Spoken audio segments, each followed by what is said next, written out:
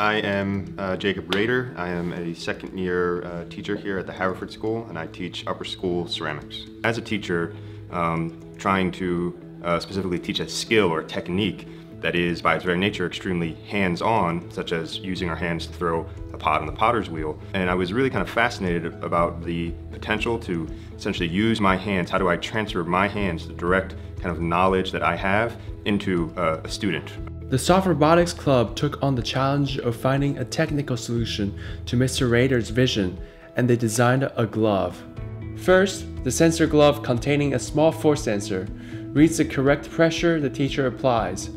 Then, a second actuator glove, powered by a fluid control board, is worn by students to perfect their pot-making skills. Just as we began to produce these gloves for Mr. Rader's class, we encountered a problem. The NewNet's actuators had a lot of different layers that you had to put on top of one another. You had to pour multiple layers of silicone, and you had to remove them from the mold. It was a very difficult process. And what we tried to do was to make it a one-pour, one-mold system. Student Ed King finds a solution for this problem, and named the actuators created using his unique method, the King Actuators.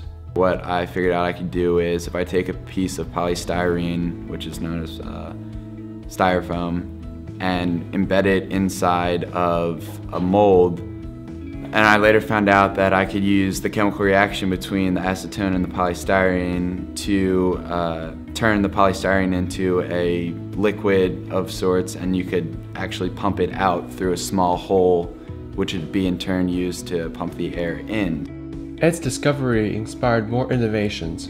If hand-cut polystyrene can be used as a placeholder, why not other dissolvable materials? When we were manufacturing the new King Actuators, I noticed that the foam was very labor-intensive and inaccurate to make. So I found a new material, which is polyvinyl alcohol, which easily dissolves in water and is able to be 3D printed easily.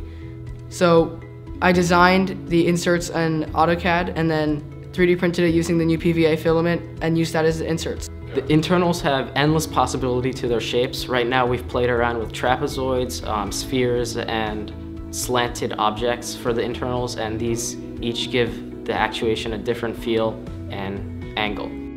To accommodate the inserts, we also redesigned the 3D printed mode, which now holds the dissolvable inserts firmly with ease. So the applications of this glove are to act as a muscle memory for people in general, so they can learn how to throw pottery more efficiently. This year our team has grown in size as well as in talent, and it's a collaboration among students with unique skill sets made innovations like the King Actuator and the ceramics glove possible. Please join us in our effort to develop the future of soft robotics.